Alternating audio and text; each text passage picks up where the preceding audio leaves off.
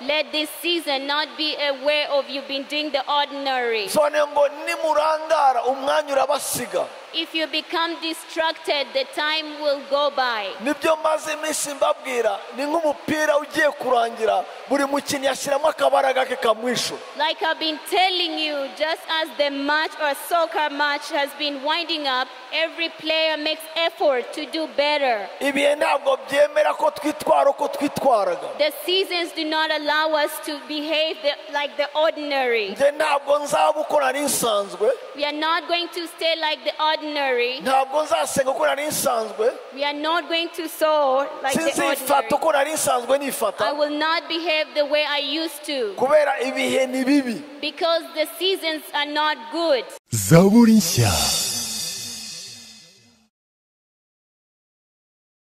Imana nkorera n'umutima wanjye wose ntayiryarya irampera umugisha We utubutse share n'abantu. our burden. I share all the goodness of the church and the vision. And I'm always proud of you. And may my God bless all of you. Murakoze rero kandi murakoze Imana ibahe umugisha. Thank you for sacrificing and for giving. May God bless you. Tumaze amezi atatu tuvuga ku kirebana n'umuryango. We have been speaking about the family for the past 3 months. Buri mwaka dufata igihembwe cy'amezi atatu, July, August na September, tukabiharira umuryango. Every year we take a term and speak about families, July, August and September. Bigaragaza agaciro duha umuryango ko twemera ko itorero rifite imiryango ipfuye ntaho riba rigana. It shows the value that we give families, because a church without families has no values. Or families is not church. Kuri uyu mwaka iki gihembwe cy'amezi atatu twakirangije n'iminsi 14 nk'uko tubikora y'amasengesho niyo twarangije ejo na croisade.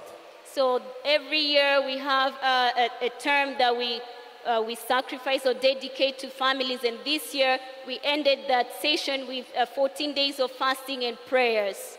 Kwa kane nigishije kubirebana n'umugambi w'Imana ku itorero ryayo cyangwa se umugambi w'Imana ku wa mugani ku muryango ukimana itekereza cyangwa umugambi w'Imana kuri family. Last Thursday I spoke about the plan of God on our families or our homes. Kwa gatanu mvuga ku mugambi cyangwa se ku bitero cyangwa se ku mwanzi w'umuryango ariwe mwanzi w'ukuri n'amahoro ariwe umubi cyangwa Satani. And on Friday I spoke about the enemy of families. Kwa gatandatu turangiza croisade mvuga ku cyazanye Yesu. And then on Saturday during the crusade I spoke about what brought Christ here on earth. Ndemera ko hari ubuhamya bukomeye buri imbere bugaragaza imirimo Imana yakoze mu miryango mu bana bacu mu rushako rwacu mu izina rya Yesu Kristo. I believe that in the next coming days we have testimonies and of what God has done in our children and in our families. Uyu munsi rero turavuga ku birebana n'inshingano zacu mu muryango wacu gihe nk'iki. And today we are speaking of our responsibilities in the time like this. Kugira ngo mumenye ko ibihe turimo bisaba no kwifata mu buryo budasanzwe, ko ibihe bidasanzwe bisaba imyifatire idasanzwe. So that we all know and we are aware of how we are going to handle ourselves, because every season comes with a special way of handling ourselves. Abefeso 5:14. Ephesians 5 verse 14 to 17.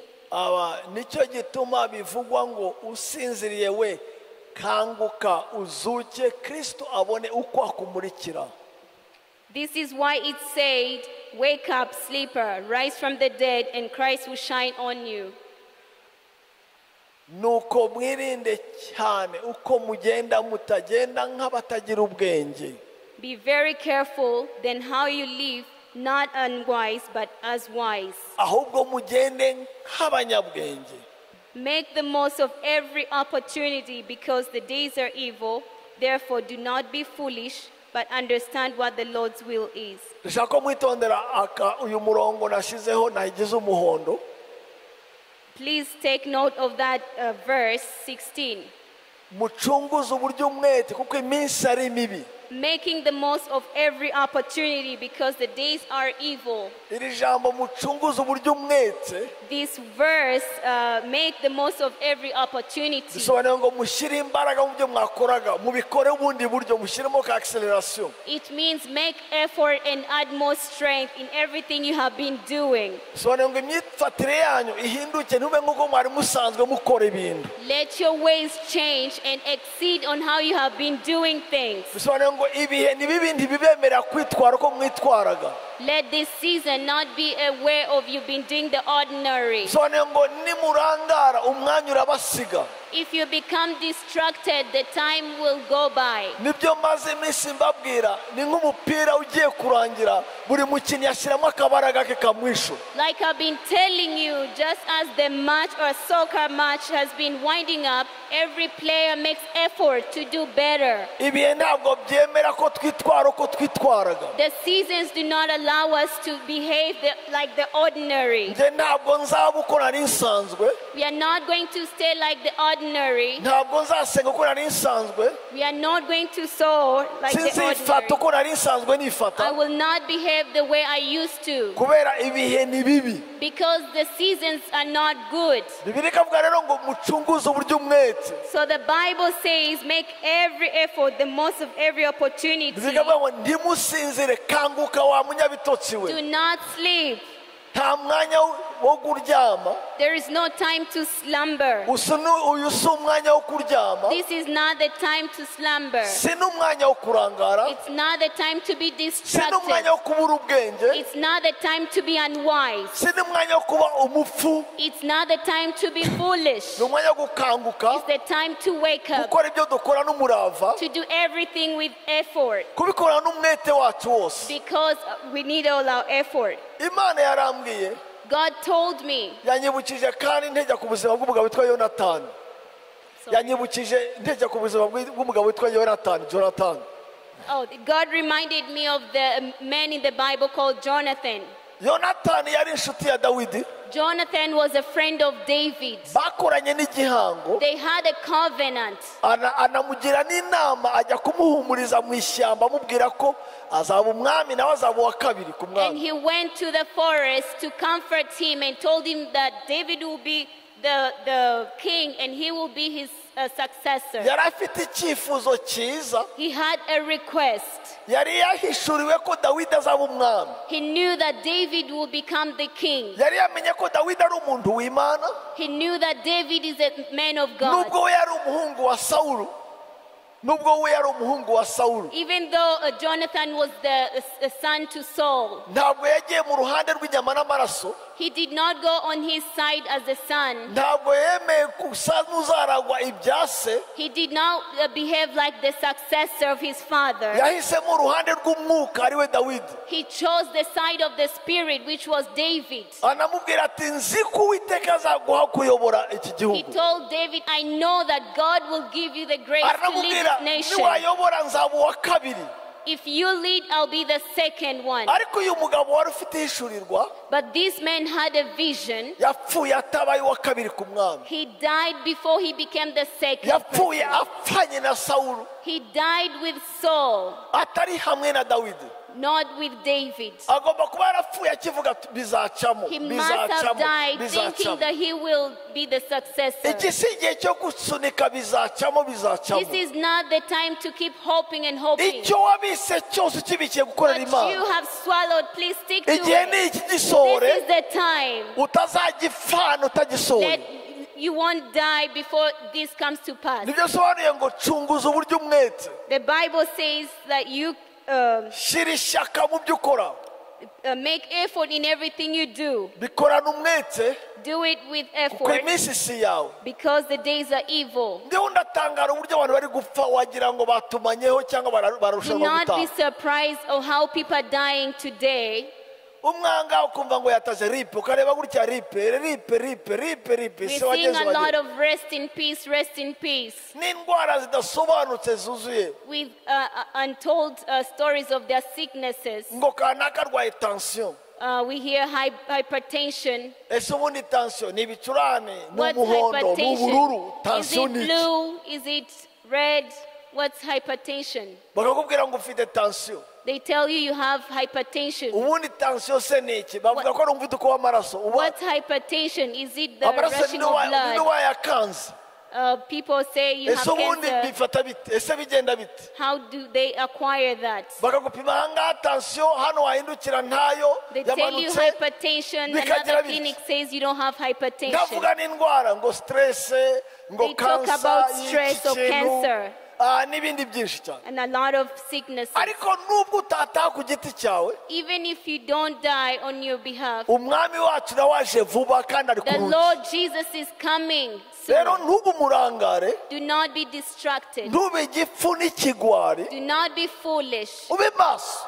Be aware. Nta kaga mu buzima, nta kaga mu buzima, nta piti, nta kintu kiruta kibi mu buzima There's nothing bad or regret ngo gupfa wicuza icyo wagakoze utakoze kandi nawe kikubuje to kukikora. die in regret of what you did not accomplish. Ndashaka kuzapfa ijambo regret ritavuga mu buzima bwanjye, I want to die without the word regret in my life. kuko kwicuza bisobanuye ngo iyo mbona undi mwanya iyo ndahubuka nagakoze ibintu mu buryo bundi butandukanye. Because regret means had I had another time to do something that I had to do. Nzihana ntabwo nzicuza. I will not regret. Biratandukanye kwihana no kwicuza. It's different to repent and to regret. Kwihana ni ukuvuga ngo ibi nakoze nabikoze n'umutima wanjye wose, nubwo wari kumpa imyaka 100 nari kubikora uko nabikoze. Mbese wa mugana ufite umugabo ni buryo ubu niko niyo murongo nakoze. Repenting means that I have done everything I had to do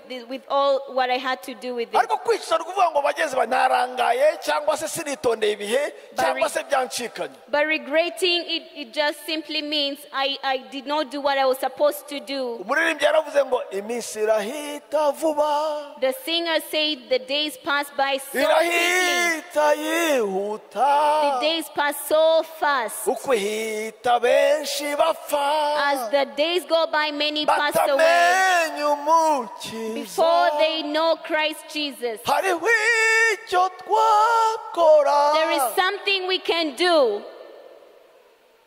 tugikora. Let's do it with effort. Yes, yeah, ako niko nashaka kuvuga ko tugikora. Let's do it with effort.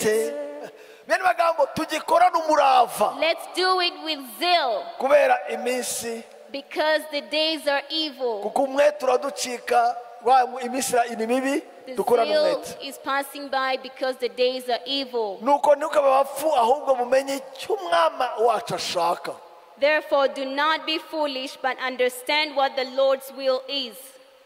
Bagore mugandukira abagabo banyu nkuko mugandukira umwami wacu. Wives, submit yourselves to your own husband as you do to the Lord. Naratangaye impamvu Imana yategetse abagore baganduke, kandi ari nzi ko abagore kuganduka ni automatique, subundi ko ari abagore nyine ko boroshye ari ababyara mama. Naho naje gusanga n'amabanda arahaba b'icyuma indani cyambaye ga ba terriblement solide nk'icyuma. I was surprised when God said, wives, submit to your husbands, because I thought that a female person is somebody who is very soft and sweet, but I noticed that there is sneaky women or bandit women. Nakuze nzi ko umubyeyi nabonaga umumama mu gashyamba aho nagendaga n'amaguru ndakana gatoya iyo ngiyo namubona nkavuga ya nta kibazo. Umumama umumama n'umubyeyi nta kibazo. Numvaga nta mama watema, nta mama wakwica, nta mama wakwangana, nta mama wabibandi. Mbese ububandi ni y'abagabo, yebaba ububandi ntibugira sex. Hari abagore b'amabandi, I used to meet women in the forest or at night, and I used to be fine with that. But I noticed that the women can be as evil as anyone. It's not us, the women here in Basoro, it's the women elsewhere. There is no evil women in this church. There is no bandit women in this church. There's somewhere else where there is a lot of rain and storms.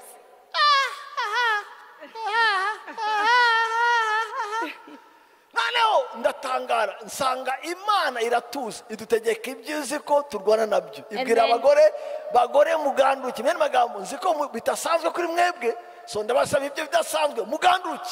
Then I noticed that God commanded the women to submit to their husbands because God knew that it's so hard for women to submit to their husbands. igeze ku bagabo When I got to the men's side, ibasaba nawe ibibananira I knew what was hard for the men. ibwira abagabo ngo And God told the men, bagabo mukunde abagore banyu nguko Kristo yakunze itorero. and God told the men, please love your wives Buriya as abagabo God loved the church. birabagora gukunda abagabo. It is hard to love for niyo men. mpamvu nta mugore n'umwe ku isi udafite kwasharukore y'urukundo. There is no woman on earth that does not have or malnourished with love. kabisa malnourished vraiment malnourished of love. n'uwanjye arimo My wife too.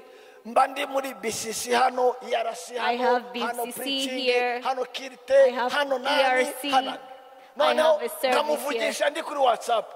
And I talk to my wife while I'm on WhatsApp. uraho sava You okay? ariko sheri tuganire And she says, let's have a chat. And I'll be like, nawe agasa nawe okay. atabibona And she seems like she's not noticing that. ngabaza ibindi byose akaba uwanyuma mbaza. And I inquire about everything else. And she's the last person I inquire about. kandi sinjye gusa hari abo tubisangiye. But it's not just me. There's a lot of other men. abagabo baba bari mu rugendo nk'iyo bagahamagara hello There's men somewhere in a mission and they call their wives, hello. akatangira kubaza And they start asking, electrogazi yarishyuwe have we paid electricity? abana bagiye ku ishuri Do the kids go to school? niko ya nka bayicyuye ya nka bayicyuye Oh, is the cow back in the manger? ya hene hari icyo mwayirebeye. Did you do something about the goat? akabaza nk'ibintu 20 atarabaza nyiri ibintu uko ameze. And he asked about so many things without asking about the owner of Imana the things. isanga abagabo bakunda ibintu n'imibare God knew that the men ntibakunda love abagore babo. things and other things, but not their women. ubu ndi kubyiga nanjye I'm also learning how to love my nizere wife. ko mutaza kundega Please do not report me to my wife. rwose nanjye na sinzi gukunda njya njitoza. I'm also learning how to love. ariko iyi croisade navanyemo igitima gishyashya Hallelujah. ndizera ko wa mugana nanjye But ndakumva this crusade, I got a new hurt. cyane. uzi ko nkunda intama kuruta nyina wazo. nkunda intama kuruta nyina wazo. I love the sheep more than the madamu mother. arambwira ati sheri tuganire vraiment turi kuganira kera tugende haze tuganire nkamwe. My wife says, honey, let's go somewhere and have a talk. And I start yawning. ubwo nkaba ngona ibitotsi bimfata. And I start yawning instead of hapfa talking kuza to my intama wife. gusa ikambwira dadi imeze nabi ndumva baniga ndashaka ikude rwose ma 30 minutes ngakanguka nkajya 30 minutes kabisa ngasiga nyina wabo aho nga Imana intabare. When my sheep comes and starts complaining about their own lives, I take 30 minutes to attend to them, but I can't spare them for my wife. nagera 30 minutes ikabisaha amasaha bivana n'ikibazo afite nkabase umugore wanjye we nawe mugani sintama nkuru kuki ariko gasanga Imana iratuzi bagabo mukunda abagore banyu. And it takes more than 2 hours to listen to another person, but I don't take so much time with my wife. But God said, husbands, love your wives. abagabo bari imbere yanjye ubwo ngubwo nta kibazo. All you men before me, there's bo no bakunda abagore problem. babo. All men here love their wives. ba Bishai ba Jeff ba Pastor Christian Abishai, Jeff, cyangwa nawe ufite Christian. malariya nk'iyanjye.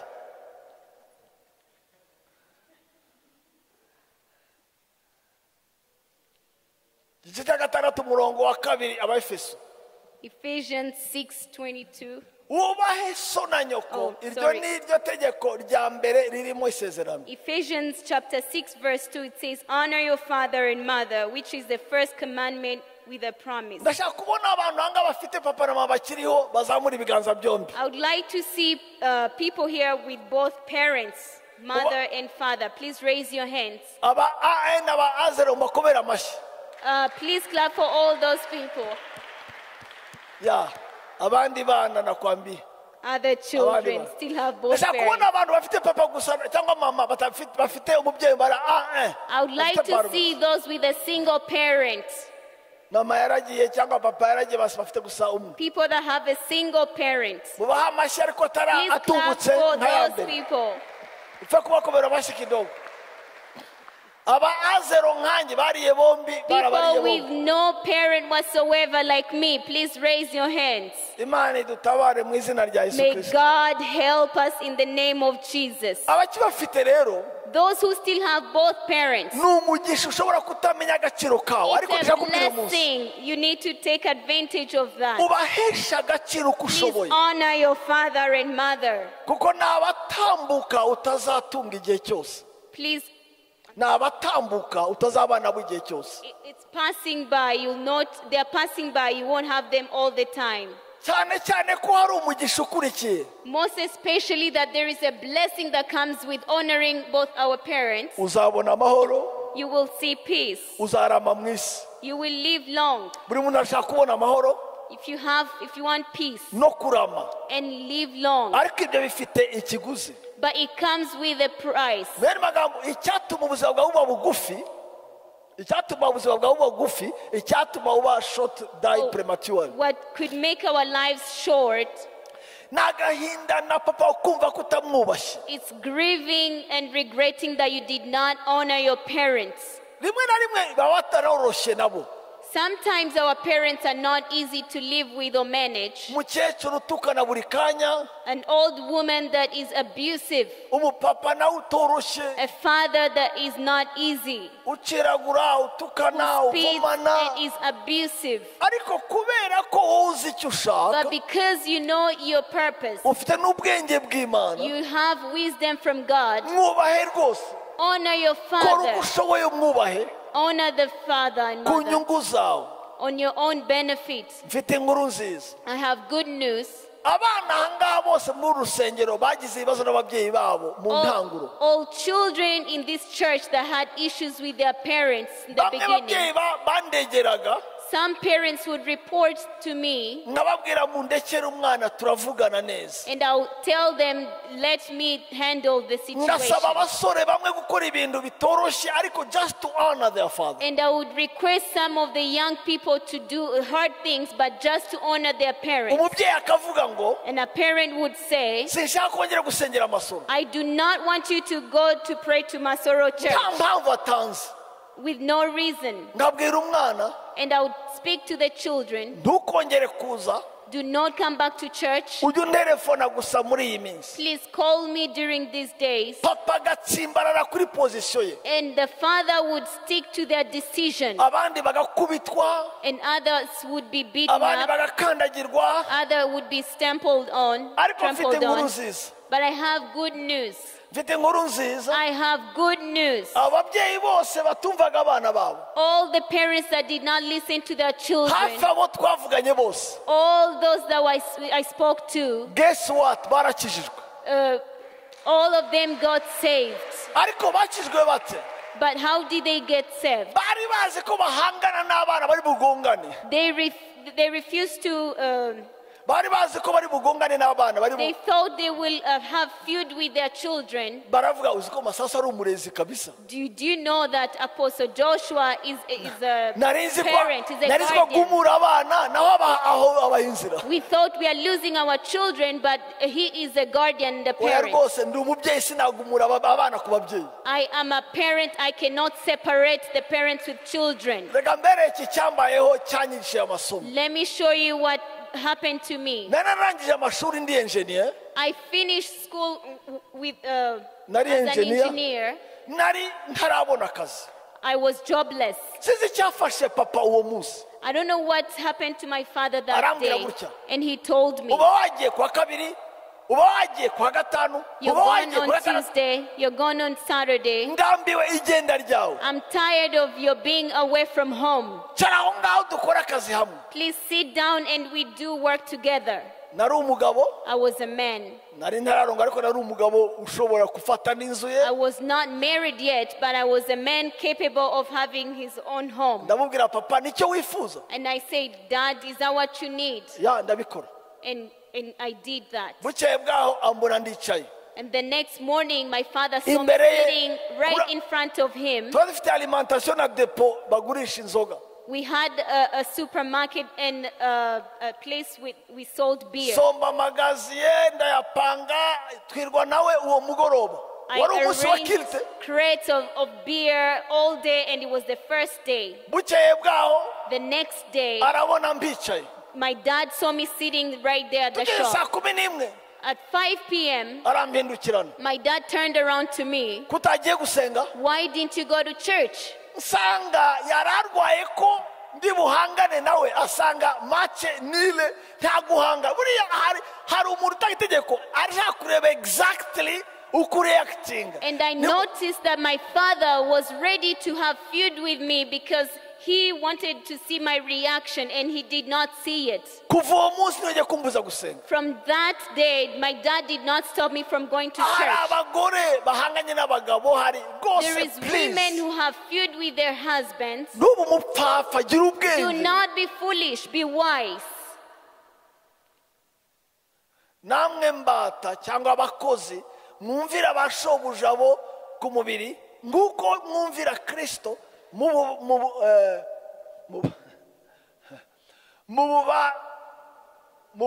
mububashe muhinda imishyitsi kandi mutaryajya mu mitima yanyu. And slaves, obey your earthly masters with respect and fear and with sincerity of heart. ahangaha ntabwo ari imbata gusa ni umuntu wese ufite shobuja yaba ari bosi mu kazi yaba ari supervisor ariko umuntu wese uri munsi ye yesu avuga ngo rwose mubumvire mubarenza amaso mubona yesu inyuma yabo. We are speaking of not only the slaves, but it could be an employee, you could be a subordinate to your supervisor. Please respect your officials n'umutima utaryarya with kuko a sincere heart. arongera ngo ntimubikore mu maso yabo gusa bikore n'aho batareba And God said, do not only do it in their presence, but even where they kuko cannot sibo see you. mukorera murakorera iyo mu ijuru Because you're not only serving them, but you're Kandi- serving the master kandi uwo above. ngo azabagororera. Because you will be rewarded. umva rero uko dutangiye sasa This is how we have started now. umva rero kwambikwa imbaraga This is how we are strengthened with the umva rero power of icyo imana God. dushakaho This is what God wants from us n'ikizakora and what we are going to do. ibisigaye bene data And the rest, brethren, mukomerere mu mwami be strong in the Lord si icyo gusa mu mbaraga n'ubushobozi bwe bwose and in his mighty power. mukomere mu mwami Be strong in the Lord. hari imbaraga ziri mu mwami There is a power in the hari Lord. ubushobozi buri mu mwami There is strength in the Lord. mukomerere mu mwami Be strong in the Lord. haleluya Hallelujah. mukomerere mu Be mwami strong in the Lord. mushikame mu mwami Be strong in the Lord. mu mbaraga ze nyinshi In his mighty mu power. bushobozi bwe bwose In his mighty power. mukomerere mu Be mwami strong in the Lord. mu mbaraga ze And in his mighty z'ubushobozi power. bwe In his mighty butari power. buke mukomere mu mwami. In his mighty power. ntiranyumva neza mwambara intwaro zose zingahe Put on the full armor of mwambara God. intwaro zose z'imana Put on the full armor of God. kugira ngo mubashe guhagarara mudatsinzwe So n'uburiganya that you bw'Imana. can take your stand against the devil's schemes. ijambo ringonza ahangaha The word that has hit me so hard mutabonye namwe cyangwa that you mwabonye did not see or you have seen, ni ijambo uburiganya. the word deceit. urabizi uragahangana n'intare You know you can fight with a lion cyangwa se wa mugani n'idubu or bird a bird. yes birds Oh, yeah. muragahangana n'idubu cyangwa se wa Bird. mugani yeah. ariko guhangana n'inzoka utabona ko igenda hasi iri dangerous. uburiganya bwa satani buruta gutontoma kwe nk'intare. you can meet a lion, but meeting a serpent is different because you might not see a serpent because it's deceitful. You would Niko rather yash- meet a lion, a rolling lion, than meeting a serpent. satani ashobora kukuza kugana asa n'inzoka nk'uko yaganye eva akagushukashuka akagukoresha uburiganya akoresha uburyarya akakuyobya akagutandukanya n'imana. Satan may come to you in the form of a snake, as he did to Eva, and comes to separate you from God through deceit. Satani ashobora kukugana asa n'ikiyoka kinini kigiye gutsonsoba, kigiye kukumira, aguhagaze imbere gutya aguhangaye. Satan may come to you in the form of a dragon and standing right before you, trying to devour you. Ashobora kuzunguruka atono. Satan may come to you as a lion and roaring towards you, agutera ubwoba. Scaring you or terrifying you. Praise God, for he is not a lion. You know the lion? The lion of Judah. You know the lion of Judah. In all kinds of ways. Take your armor, but just remember the devil has deceit. For us to be able to defeat his deceit, we need to be aware. There's those he tells that God does not exist. There are those he tells to not do anything because it's old school.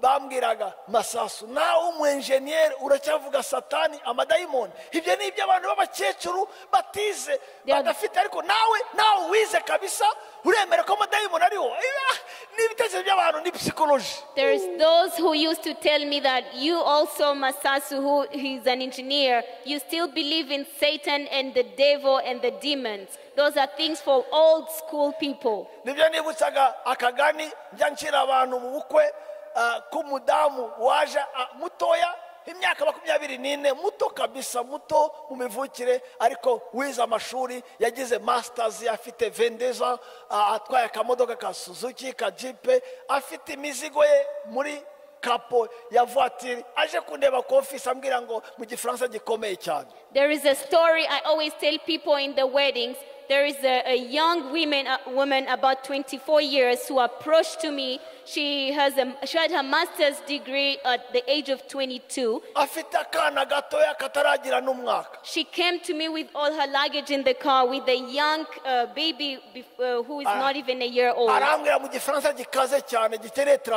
And she talked to me in very strong vocabulary French. And she said, I cannot live with Semek. Je vais aller vivre avec mon père. I'm going to live with my father. And he told me strong French. And I said, what did that make do? And he told me make sins. He told me about make in a very vocabulary French that I had to need a translator. Talonné, cramponné, casanier, pantouflard. Without burdening you with all those strong vocabulary French words. And I told her in few words, what are you reporting about make? You can also imagine, Pastor. He calls me 4 times a day with no reason.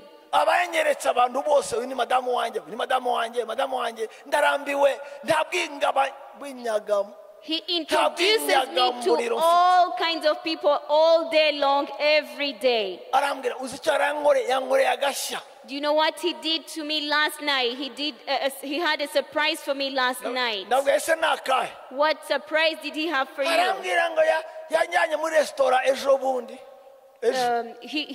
She said he took me to a restaurant last night. You know what he did for me?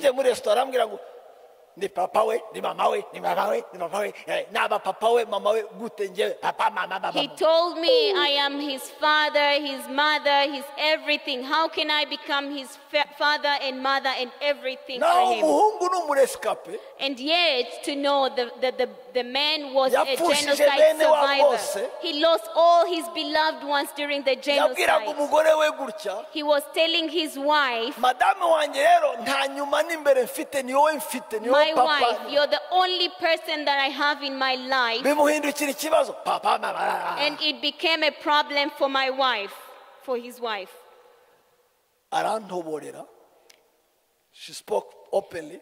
She spoke openly to me arambwira gutya and she said, arakabije kunkunda birakabije he loves me too much. He is too much. amakeya ye nayagabanye ndumva He exaggerates in loving me. avuze iryo jambo numva umujinya ugeze ahangaha uvuye hano gutya When ugeze she said that, I had anger from my toes to my head. numva namukubita urushyi mu izina rya Yesu I n'umugeni felt that mu I mbaraga could z'umwuka slap wera her in the name of Jesus.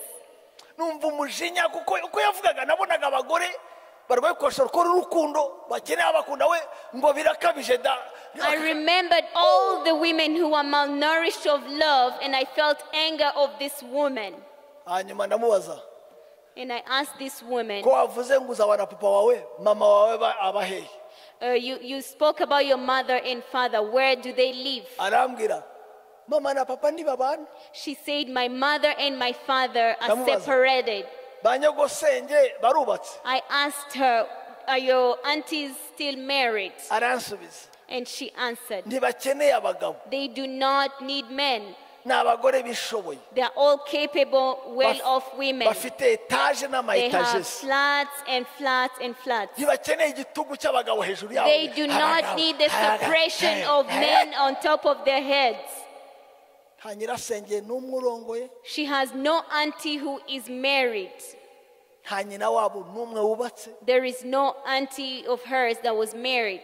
papa na mama wabo ntibabana. Her father and mother are separated. aracyagera ngo masters yamutabara. She still thinks her master's degree can save her. uzi impamvu You know why? nuko atazi iyi nkuru. She does not know this story. ntidukira n'abafite amaraso n'umubiri For our struggle is not against flesh and blood, ahubwo dukirana n'abatwari n'abafite ubushobozi n'abategeka iyi si y'umwijima. but against the rulers, against the authorities, against the powers of the dark, dukirana n'imyuka mibi y'ahantu ho mu ijuru. and against the spiritual forces of evil in the heavenly realms. abo turwana nabo ntabwo ari inyama n'amasagatuza si n'ubwenge si n'umugabo Those you fight against are not the blood. utera urugo rwacu ntabwo ari abantu.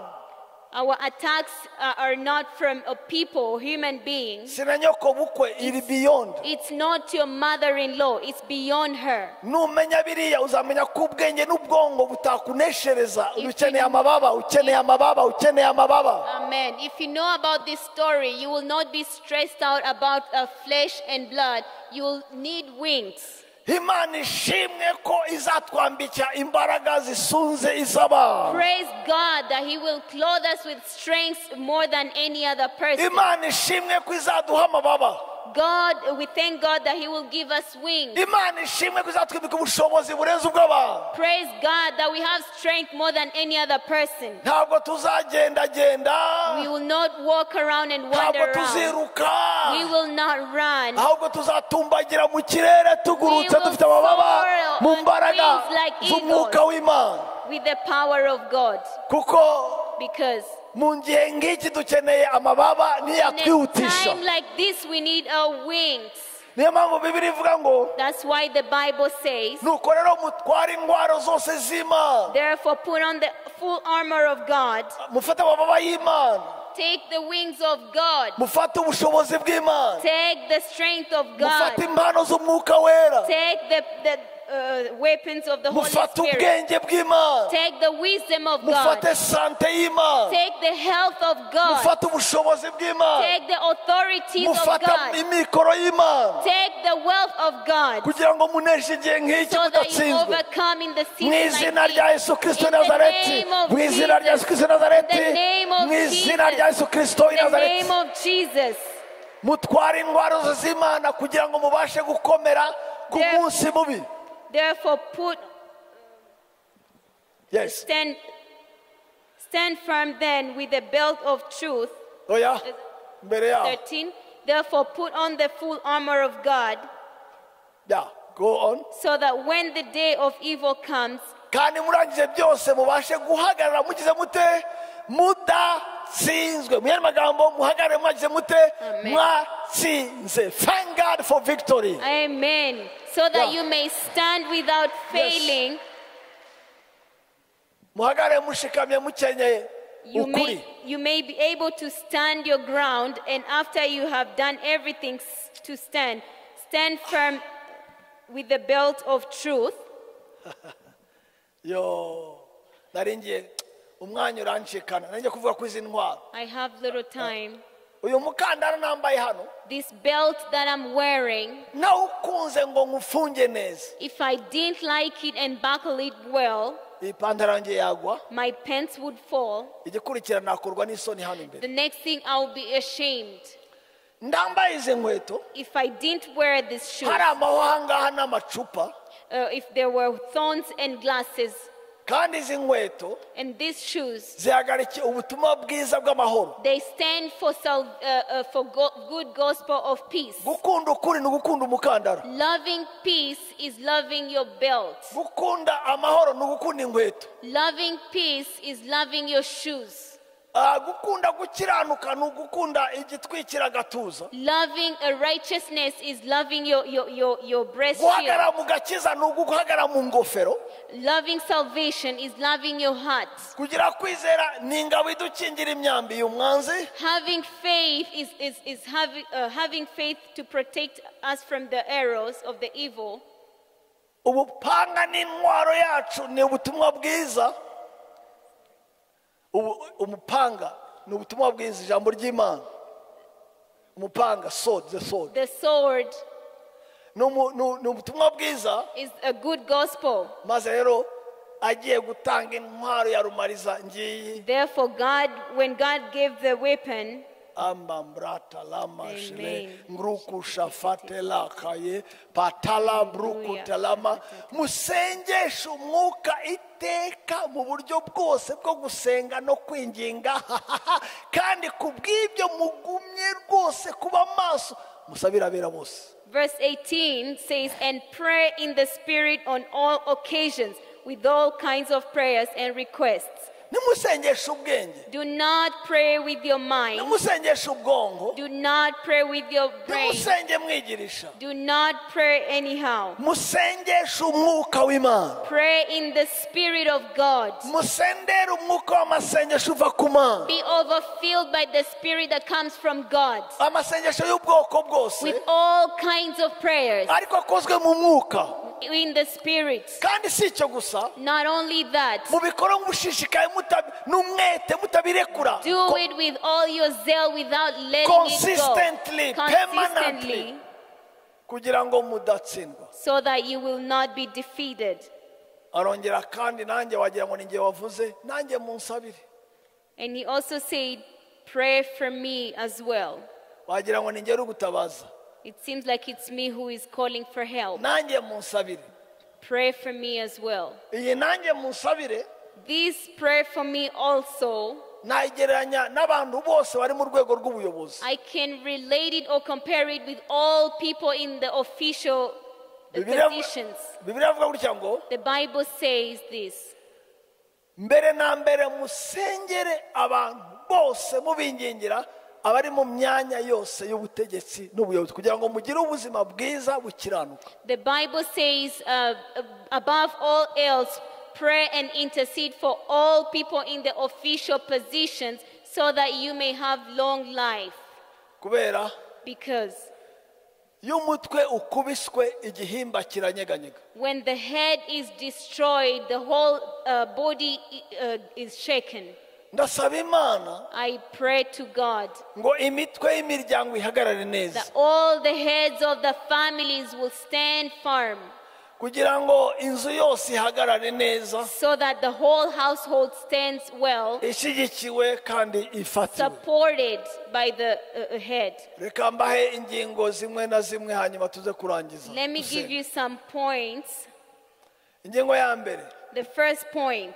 ni ibintu bitatu nshaka ko mumenya kandi ko mwitondera. These are three things that I want you to pay attention to. Ikintu cya mbere ni iki? The first thing is, ibihe turimo si byo gusinzira, ahubwo ni ugucunguza uburyo umwete dufite ubwenge tukamenya wa mugani, tugakora vuba ibyo umwami wacu ashaka. what we need to know and pay attention to is that the first one, the seasons that we are in are not for sleeping but to save time, having wisdom to do fast what the Lord wants. Ndakwinginze kanguka.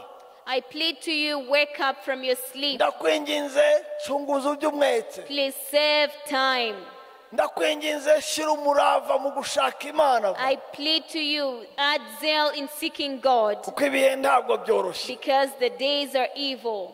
Ya kabiri, The second thing, Imana ifite umugambi mwiza udasanzwe ku rushako rwawe no ku muryango wawe. Icyo ni cyo umwanzi yanga cyane akanarwanya cyane yivuye inyuma mu buryo bwose mu gihe nk'iki. God has a good and special plan for your marriage and your family. That is what the devil hates the most and fights more in all ways in a time such as this. Satani ntabwo ashishikajwe n'ukubayeho n'icyo ucamo ubu ngubu. The devil is not interested in what you're going through or how you're living life today, Kuko kiratambuka. because it passes by. Ikimushishikaje n'icyo uzaba cyo. What he's interested in is what you will become. Umwanzi w'ingo zacu, w'abana bacu, urubyaro rwacu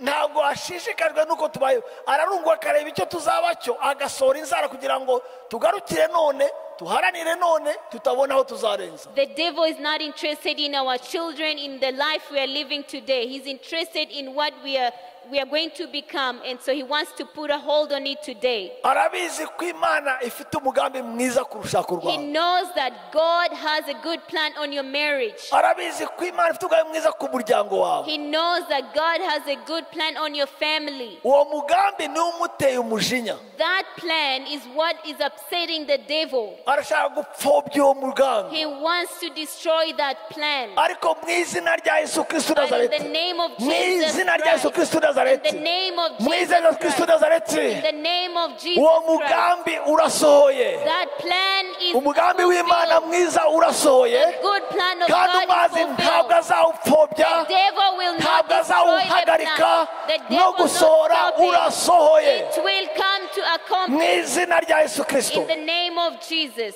Icya gatatu, The third point, Yesu nicyo cyamuzanye, that's what brought Jesus ni ukumaraho imirimo y'umwanzi. to take away the works of the devil. Ibyo ni ibintu bitatu mushobora kumenya no kwitondera. Those are 3 points that you'll be paying attention to. Icya mbere, turi mu bihe bitoroshye. The first, we are not in good days. Icya kabiri, The second point, ni uko umenya ko umwanzi afite umugambi mubi, ariko n'Imana ifite umugambi mwiza ku buzima bwawe. knowing that the devil has a bad plan, but God has a good plan for you. Icya gatatu ni uko Yesu nicyo cyamuzanye kugira ngo avaneho imirimo The y'umwanzi. third is that what brought Christ is to finish all the bad works of the evil. Ingingo ya kabiri rero, The second point, inshingano zacu ubu ngubu. the second point is our responsibility. Icya mbere, kwambara imbaraga, amababa, ubushobozi, intwaro zose z'Imana kugira ngo duhagarare mu kuri n'amahoro, tudatsinzwe n'uburiganya cyangwa ibitero bya Satani. This point is to clothe ourselves in strength, our wings, mighty power, God's full armor, so that we can stand in truth and peace against the devil's deceitfulness or attacks that intends to destroy our souls, homes, and families as fast as he can. Ndasaba ngo Imana ibahe amaso mashya, I pray that God gives you spiritual amaso eyes, y'umwuka, spiritual ibahe eyes. impano z'umwuka, You get to see spiritual supernatural empowerment. spiritual empowerment. Mugire impano zo kumenya, z'ubwenge, zo kwizera ibintu byose Imana Get igira. spiritual gifts of faith. Mwambara amababa y'Uwiteka. put on the wings of the Lord muneshe muguruke mutumbagire mu kirere. and overcome and soar in heavenly wings. Icya kabiri mugomba gukora The second point, you have responsibility gukaza umurego no gukomeza amasengesho. to pray in the spirit in different ways of prayer Uko mushoboye kose mukomeze amasengesho. and persistently. Ndasenga ngo buri muryango ahangaho igicaniro cy'uhoraho. I pray that every family here and home becomes An altar.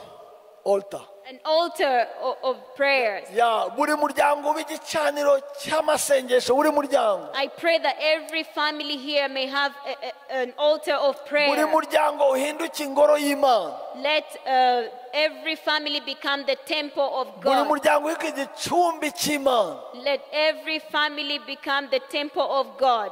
Abana n'ababyeyi bafatikanye bazamura ikristo nk'utuye iwabo sanctuary. Children and parents are praising God and feels like the home is a sanctuary of God. Basenge uburyo bwose bwo gusenga. And pray all kinds of prayers. Akanyuma The last responsibility, buri muntu asoze inshingano ze nk'uko Imana isaba. every person fulfill their responsibilities as God requests from us. Ntanyire n'abandi abagabo cyangwa abagore. Should I start from the men or the women? Reka ntanyire n'abagabo. Let me start with the men. Mukunde abagore banyu. Love your wives. Musabe urukundo Imana irubahe mukunde abagore banyu. Ask God to give you love to love your women or your Rwose wives. nk'uko Kristo yakunze itorero. As Christ loved the church. Mfite inkuru nziza. I have good news. Birashoboka. It is Nanze kuvuga amen. you're Birashoboka. capable of doing that. Birashoboka ko Imana yaguha urukundo ku mugore wawe. It's possible that God will give you love, Rudashingiye ku minsi, not depending on the days, ku butunzi, not on your wealth, ukamukundwa akaza ubishobojwe n'uhoraho of and course. you love your wife being enabled by the Lord. Abagore Women, mugandukire abagabo banyu. wives, submit to your husbands. Abana Children, mwubahe ababyeyi banyu. love your parents. Abakozi Slaves, mukorere abashobuja mutabaryarya n'umutima wanyu. serve your masters without deceit. Ababyeyi Parents, muragire abana banyu mutabasharira mu mwami. do not exasperate your children. Hanyuma twese hamwe And all of us, imiryango yacu ibe paradizo. all our families will become Nutubona abone paradise. ko turi umuryango wawe Those umugisha who ku see Mana. us, they see a paradise family. Birashoboka rwose. It is possible. Nabwiye abantu muri kirite ya mbere. I told people in the first service, Narongoye madame wanjye hashize imyaka 31. it's been 31 years since I married my wife. Uwo munsi That day, hari agasore kamvugirije induru. there is a young man who screamed at me, Aravuga ngo and he told me, ruzasenyuka. it will be destroyed. Your home will be destroyed. Manura ikirori cyangwa se vitre y'imodoka gutya. I rolled down the glass of my car, Nsohora umutwe ndamubwira ruzahoraho. and I stuck my head out and I say, it will stick. Hanyuma And then, ubu ngubu uyu munsi today, nyuma y'imyaka 31 31 years later, ubu niho narongora madame namucyura neza kuko ubu ngubu harimo na experience ko ariwe nari ngiye kurongora. today, I have experience that I can marry my wife very well. Ntimwanyumvishe neza. You didn't hear me. Muri 89 murongora In 1989, when I married my wife, barambajije, they asked me, do you want to take Lydia as your wife? ushaka gutwara Lydia nk'umugore wawe? Ndasubiza I do. I responded, I do. Ariko kuvuga I do icyo gihe But saying I do that time, harimo kwizera, there was faith in it. hari kwizera Imana. There was trusting God. Nari ntarabona uko ameze, nari ntarabona experience, narizeye Imana. I didn't know who Lydia was. I was only trusting God. Ntazi ko tuzahuza muri communication. I didn't know we will be on the same page in communication. Ntazi nimba njyewe nzajya ngona ntasinzire cyangwa se akagona ntidusinzire twese hamwe moteri I didn't igatoboka know that I'll be snoring or she will be snoring, so we wouldn't sleep. ubu noneho ubu ngubu But today, bambajije ahangaha Abishayi if they ask me here, Pastor Abishai, bakambaza, do you want to take Lydia as your only one wife? do you want to take Lydia as your only one wife? Sinavuga ngo I do. I can't say I do. Nzavuga I do. I will say I do and do. Za tuzi nyinshi cyane. Many do's. Hallelujah. Harimo do y'ibyo nanizeye, harimo do y'ibyo mbona, harimo do y'ibyo namize, hari na do yo There is a hari do of what I believe in. There is a do for today, and there's do's that are coming up. Ingo zanyu zibe paradizo mu izina rya Yesu May Kristo your Nazareti. homes become paradise in the name Imiryango of yanyu Jesus. ibe mu Imana igaragaza May Imana. your families represent Babite Christ. ubwoko buhawe umugisha uva kuhoraho. Let them call you the clan Bigaragare that ko muri represents umugisha Christ. n'ubuturo bw'Imana A yera. tribe that represents Jesus. Reka dusenge. Let us pray. Mana y'agakiza kacu, Lord Jesus, Mana y'ubuhungiro bwacu, Lord our salvation, Mana ikomeye, strong God. ndakuzaniye imiryango yose ihagarikiwe ahangaha. I bring all the families here. Nguzaniye urushako rwose ruhagarikiwe I ahangaha. bring you all the marriages in this place. Umugabo n'umugore wese uhagarikiwe hano A cyangwa husband uhibereye. and a wife in this place. Reka uyu munsi yakire amababa. Let them be under your wings. Ahabwe imbaraga n'ubushobozi buva ku Be Mana. strengthened by the strength of Reka ingo God. zihinduke paradizo Let ubuturo the bwawe. homes become paradise, Zihinduke ijuru ku isi. become heaven on earth. Abazababona bababone nk'ubwoko buhawe umugisha uva ku Mana. Those who will see you, they'll know that these people are from Mana you, urakoze God. kuba Imana yacu. Thank you for being our God. Mana urakoze kutwambika imbaraga n'ubwenge Thank you n'ubushobozi for bwose. strengthening us and giving us wisdom. Mana urakoze ku ntangiriro nshya. Thank you, Jesus, for Mana this urakoze ku strength. bushobozi bushya. Thank you for giving us new Urakoze strength. kwima no kwima mu rugo zacu. Thank you for giving us an altar in our Urakoze ku home. munezero, ku Thank munezero, you ku for mahoro, ku joy and the byishimo. peace in our home. Urakoze kuba Imana yacu, Imana Thank you for y'imiryango being yacu. our God. Mu izina rya Yesu In the Kristo. name of Mu Jesus. izina rya Yesu In the Kristo. name of Mu Jesus. izina rya Yesu In the Kristo. name of Mu izina rya Jesus. Yesu Kristo. Ooh, in the Mu name izina of rya Yesu Kristo Nazareti. Hallelujah. Urakoze gihome cyacu. Thank you, Jesus. Urakoze buhungiro bwacu. Thank you, our Urakoze salvation ntsinzi and yacu. shield. Thank you, our Urakoze victory. mutabazi wacu. Thank you, our Urakoze victory. munezero wacu. Thank you, our Urakoze peace, igisubizo Lord. cyacu. Thank you, our Urakoze answer. kugirwaneza kwacu. Thank you, our Mu strength. izina rya Yesu Kristo In the Nazareti. name of Jesus. Amen. Amen, Amen. amen, Urakoze and cyane. amen. Thank you.